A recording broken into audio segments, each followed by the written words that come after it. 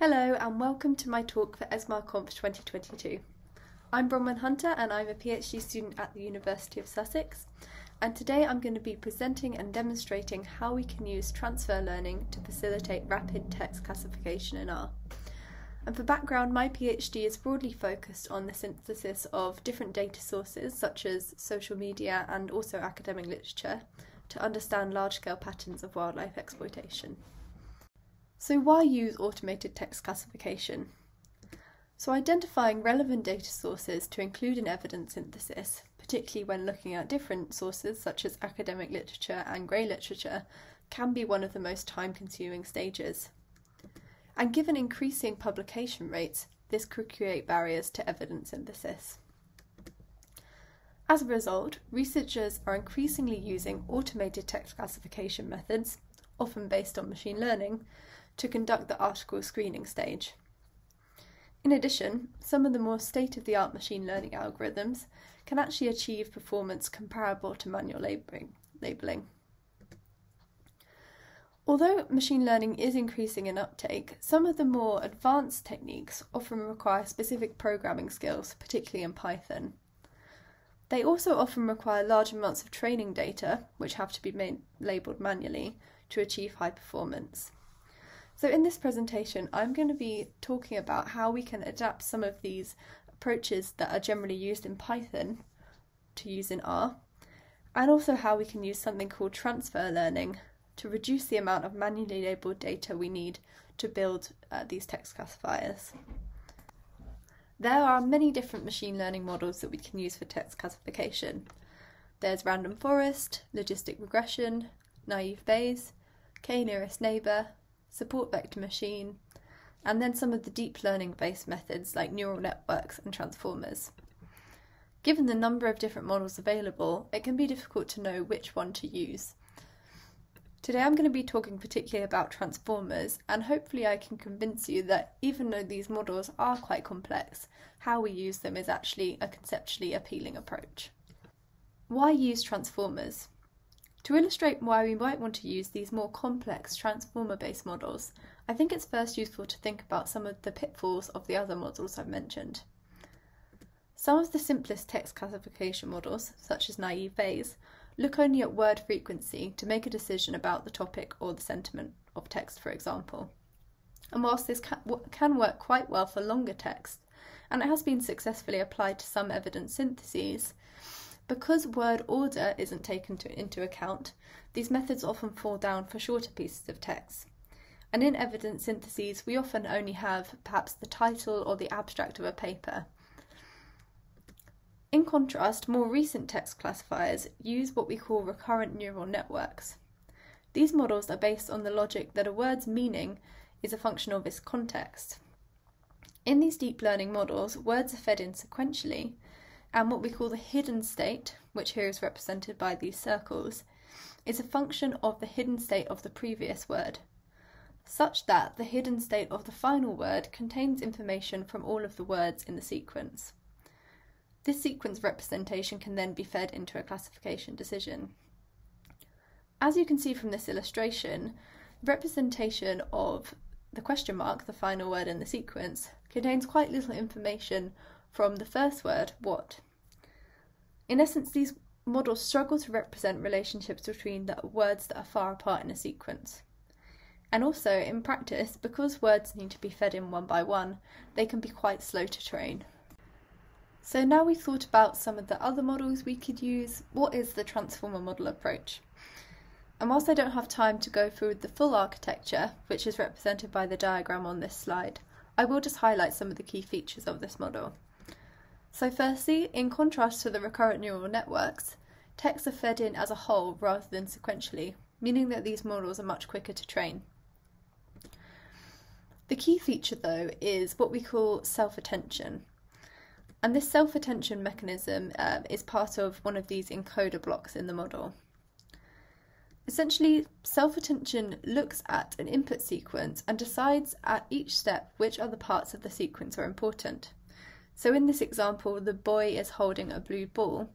We know that holding blue and ball are all related to each other, but the word blue is not actually related to the word boy. And this self-attention mechanism is able to learn these associations between the words in the text and hopefully build a more realistic representation of natural language. Now, since the introduction of transformers back in 2017, there has been a proliferation of models that make use of these self-attention mechanisms to build models of natural language. One such model is called BERT, and this is the one that I'll demonstrate the use of today. It was first introduced by Google, and it stands for Bidirectional Encoder Representations from Transformers. So what this model does is it takes these encoder blocks from the original transformer model and it stacks them on top of each other. So the commonality between all of these models that make use of transformers is that they take this pre-training and fine-tuning approach when applied. Essentially, we take these models, they're pre-trained on a large body of text, which helps to build a representation of natural language. BERT, for example, is trained via masked language modelling, which is where the words in a sequence are masked and the model has to predict which words fit in the sequence, as well as next sentence prediction. So once that model has been trained on a large body of text, we can then adapt it for use on a range of different tasks in natural language processing, one of which is text classification. In essence, the learning from the pre-trained model is transferred to the application, and that's why we call this transfer learning. Hopefully the previous slides have given you a little bit of understanding of transformer-based language models and their key features. Now onto the important part, which is how we use them in practice. And whilst the models are quite complex in themselves, how we use them has been made really simple by the Hugging Face library.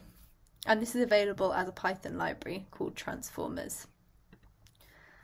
So what Hugging Face has is a repository of these pre-trained language models. We can then take one of these models off the shelf and adapt it for whatever task we want to do. In the case of text classification, we can take BERT, for example. We can obtain a representation of our text via the CLS token from BERT. And then we add a classification layer, which is what makes the decision as to whether that text is relevant or irrelevant. So say we have a collection of abstracts that we've downloaded from Web of Science, for example.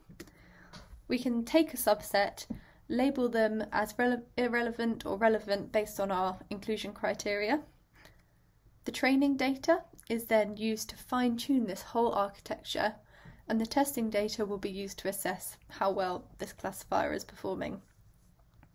If it performs well, we can then feed back in the rest of our data and use that to obtain our final set of relevant abstracts. One thing I like about this approach is that there are loads of different pre-trained models to choose from, some of which have been trained on domain-specific corpora. For example, SciBERT is a BERT-based model that has been pre-trained on a body of scientific literature. So that learning from the pre-training can then be transferred to the classification. How well then does this approach actually perform?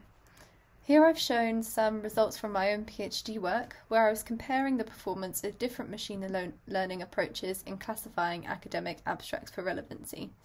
And here I looked at naive Bayes, which I mentioned earlier, a simple feed-forward neural network, and finally our fine-tuned BERT model.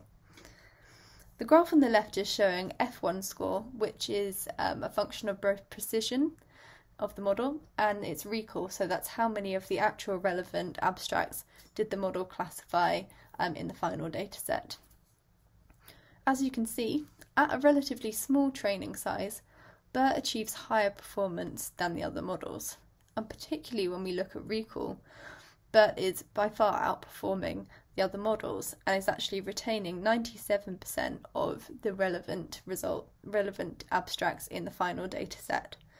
So I hope that this is a fairly convincing example of where BERT can achieve high performance without the need to label thousands and thousands of data points. Whilst Hugging Face has made it really easy to use these transformer models in Python, there aren't any tools to make use of transformer models in R. This is where our Reticulate package comes in. Reticulate allows us to use Python libraries in R, and thus if we're doing other stages of evidence synthesis in R, we can basically streamline our analyses. Before you get started with Reticulate, you need to make sure that you have Anaconda installed on your computer, and this will allow us to make use of Python. You'll also need to set up a virtual environment which has either TensorFlow or PyTorch installed. The fine-tuning of some of these models also does require you to have a GPU available. Now I'm going to run through some code examples. These are just snippets actually, so the full code will be available on my GitHub repository, but here I'm just going to illustrate some of the key parts. So once we've loaded in Reticulate, we can then install our desired Python libraries, and in this case this is our transformers library, using py-install.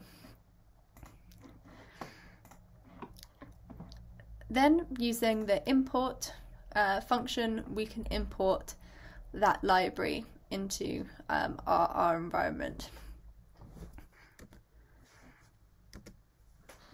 Once we have our transformers library imported, we then want to use the $sign operator to access the models and methods within this library.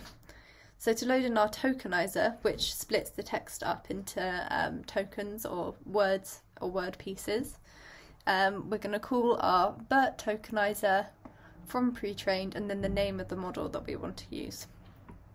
Then we can also load in our model to be fine-tuned, and here we're using BERT for sequence classification. So the architecture that I illustrated earlier with the BERT model and the classification head, that's actually available as a whole model that we can download and fine-tune. So the Transformers library has what we call a trainer module, and this is the method that we're going to use to fine-tune our model. But the first thing we need to do is set our training arguments, and most of these I'm leaving as default values, but the key ones that we want to add in ourselves is the output, so that's where the final model is going to be saved, the number of training epochs, the batch size, so the number of training examples that are loaded into the model at once, and the evaluation batch size. And again, we're calling methods from within the Transformers library using that $sign operator, so Transformers training arguments. Next, we want to initialize our trainer. So we're calling Transformers trainer, and we're initializing it with the model that we loaded in earlier, the training arguments that we set in the previous slide, the training and testing data sets, and then the method which we're going to use to evaluate the model performance. This is defined as a separate function, which you can see in the full code in my GitHub. We then create the trained model by calling trainer and train, and once that model is trained, we can use it to generate predictions. So by using the predict function, we will get a prediction for each of the classes, and then by using the argmax function, we'll get the class with the highest probability. So those are the most important functions, and hopefully you can see that by just using a few lines of code, we can train a really high performance model for text classification. Thank you for watching the presentation. I hope it's given you a little bit of an introduction into transformers and how we can use them for text classification in an evidence synthesis context.